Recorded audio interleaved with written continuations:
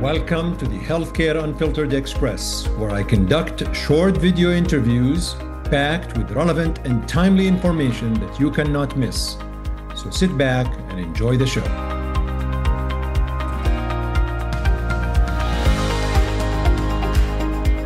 Dr. Rana McKay, we meet again, but this time on the Healthcare Unfiltered Express. It's awesome to be on with you, Chatty. How are you? I'm doing well, and it's kind of funny that we're doing the express as you are like in slow motion on a treadmill or something. So it's like as if like you're running somewhere, trying to arrive somewhere. So it's kind of fitting. It's a metaphor. Again, Express. This Yeah, is on the fly. it is You're all in right. transit and you're gonna just, listen to this quick podcast Yeah, and get your stuff in, you know? absolutely. I love that. So Rana, and I know everybody calls you Reina except I call you Rana. I'm not gonna change. Sorry. It's just you just have to get just to get used to It's, it. it's all good. It's all But good. the Healthcare Unfiltered Express, I created this thing because it's an opportunity to concisely review a topic or a trial or something that's really happening in the area of expertise of my guest. And we recently taped a podcast with our friend Monty Pal on papillary cell or kidney cancer.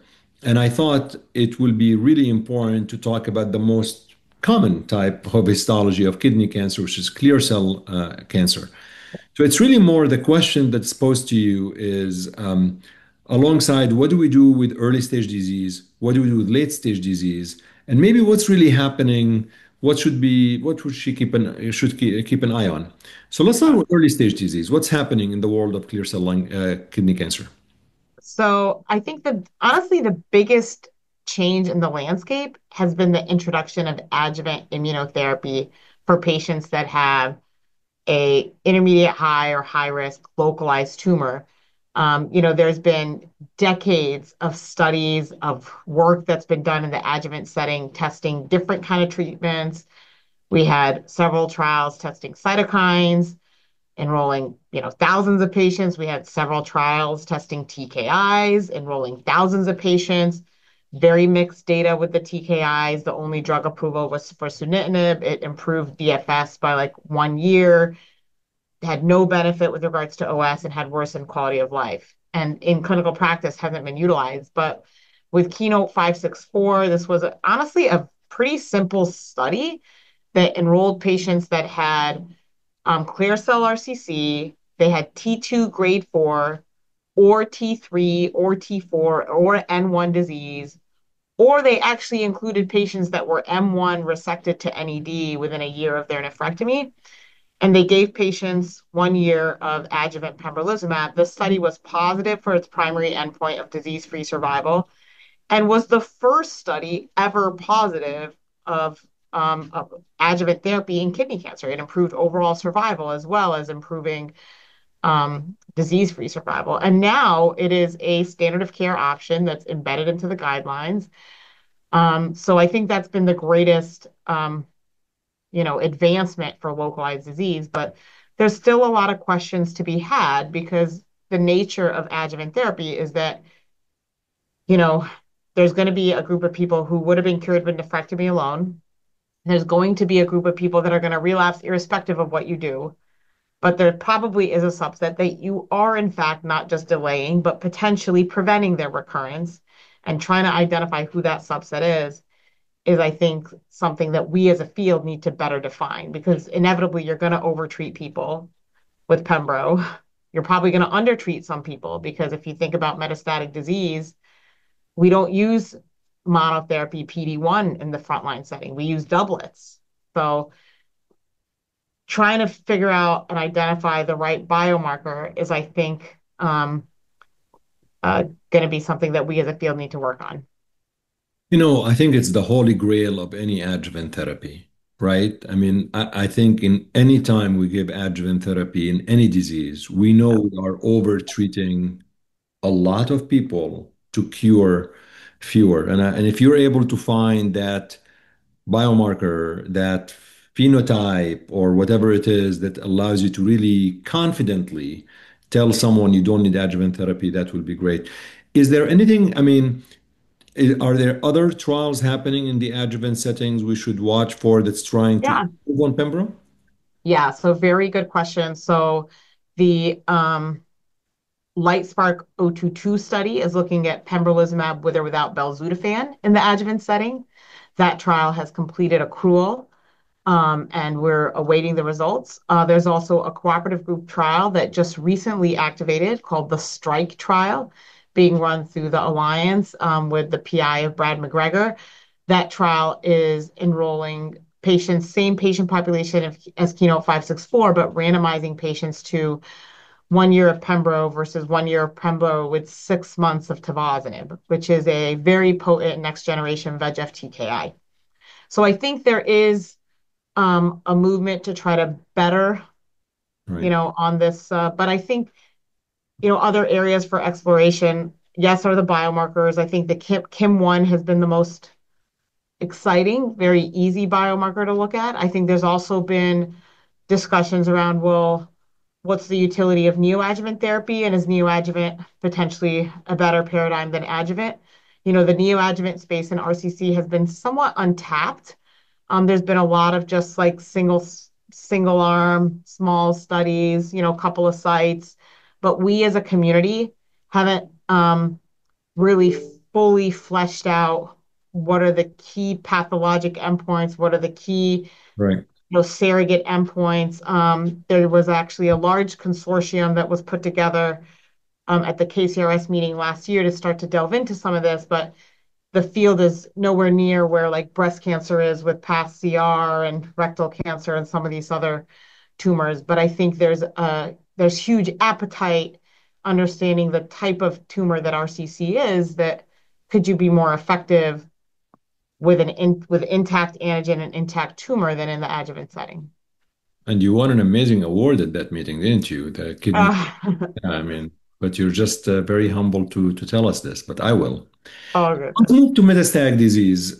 And I wanted to separate how would you treat metastatic disease today in folks who had adjuvant therapy versus ones who did not have adjuvant therapy? Yeah, so very good question. And maybe I'll start with the easier of the two, of the ones who have not received adjuvant therapy, somebody who is naive of any treatment. So I think in the modern era, IO combinations are the new frontline standard. I think there's a very, very rare situation where you would use a VEGF TKI monotherapy in somebody who has a contraindication to IO, or potentially very select favorable risk patients. But in general, most people are getting IO combinations. I think to simplify the approach, it's either an IO TKI regimen or an IO-IO regimen. And there's only one IO-IO regimen. It's nivo-ipi based on data from Checkmate 214. And now, these trials enrolled patients, gosh, almost a decade ago. And we have many years of follow-up in the context of these studies. And I think the regimens are a little bit different. I group the VEGF TKIs kind of together. There's more similarities than differences among those regimens, and I'd group the IO-IO separately. So with IO VEGF, the response rates are very high, greater than 50%. The primary PD rate is very low, less than 10%. The PFS is very robust, a year and more across all these trials, to upwards to 2 years with the lenvatinib pembrolizumab combination. With IO-IO, while the response rate is lower at 40% in the intent to treat population, and the primary PD rate is higher, closer to 20% in the intent to treat population, which is really the Achilles heel of that regimen, we now have almost 100-month follow-up from 214, and we're demonstrating long-term durable benefit in a subset of patients. So the 90-month rPFS rate was at 21%. Right. So with IO-IO, you probably just crudely, 1 in 5 patients are going to have a long durable remission, potentially be cured, and potentially be off therapy. 1 in 5 patients, it's not going to respond. They're going to progress right away. Hmm. We don't have a biomarker. Right.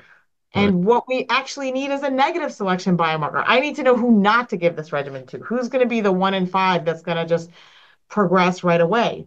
So a lot of times we're using our clinical intuition around which regimen to select. What's the pace of the disease? What's the burden of the disease? How symptomatic is somebody? And if we think that somebody only has one shot at goal, we're playing the short game. We're like, I got to get through the short game. Otherwise, there's, you don't have, like, our options are limited. So that's where you lean towards an IO TKI regimen. But if you have the luxury of playing the long game, it's IO every single day. At least in my practice, that's what it is, you Very know? interesting. I love that. That's really, yeah, desperate need for biomarker. How about somebody Yeah. who's not in Pembro? So we're in a data-free zone in for people who are post-adjuvant. There have been two landmark studies that have looked at IO post-IO in the metastatic setting, some of which included patients who had received adjuvant, though not a large number of individuals. The CONTACT 3 trial looked at atezolizumab with cabozantinib versus cabozantinib in a post-IO setting. The TiNivo 2 trial looked at tivozanib plus nivolumab versus tivozanib also in the post-IO setting. They were basically asking the question of, should we continue IO post IO progression? Because honestly, in clinical practice, Right. we all wanted to believe. We are all drinking the IO Kool-Aid and never want to stop the IO. So we're like, keep the IO going. Let me add to it. Like, keep it going. Let's add to it. But these trials were both totally negative. There was no benefit from a DFS response OS standpoint. There was detriment with regards to toxicity. And actually, I think they've helped the field move away from this layering strategy of wanting to keep the IO going. And I think if you think about that, for example, you know, look at tivozanib, it's like, the dosing of the tivozanib for Nivo-Tivo was a lower dose of Tivo compared to just standard dosing of tivozanib. So you're keeping a drug going for which the patient didn't respond and giving them a lower dose of the drug that is effective that you want to work that they haven't been exposed to it. So there's some, Right, right, right, right, right. so from that data, I think there's been a movement away, but we haven't had a pure study that was purely enrolling people post-adjuvant progression. There is an IIT called Okay. the EXACT trial that's looking at that. But Okay. there's more to say on that and happy to entertain that if you wish. So it seems like there's no wrong answer to that. That's actually very helpful. Rana, before we end this was very short and sweet in terms of knowing adjuvant and then what to look for metastatic disease. Anything that we really are looking for in the next 12 months that is may shake the world of clear cell kidney cancer. Yes. I think we've heard a lot about belzutifan. Belzutifan is a new kid on the block that's approved for late stage disease, post IO, post VEGF. There's a lot of studies that are looking at belzutifan combinations, belzutifan or HIF2 alpha combinations. So there's a study called the LightSpark 011 study of lenvatinib belzutifan that I think hopefully we should be seeing data on. It's a second line study looking at combo VEGF HIF. There's other HIF2 alpha inhibitors. Casdatifan is one of them that is also being tested in a large phase 3 called the PEAK trial. So, and there's also triplet therapy being looked at in the frontline setting. So I think there's a lot happening, looking at strategies of therapy escalation to help overcome resistance. Dr. Rana McKay, thank you so much for visiting with me on Healthcare Unfiltered Express. Of course, my pleasure. Thank you for listening to this edition of the Healthcare Unfiltered Express. Until next time, take care.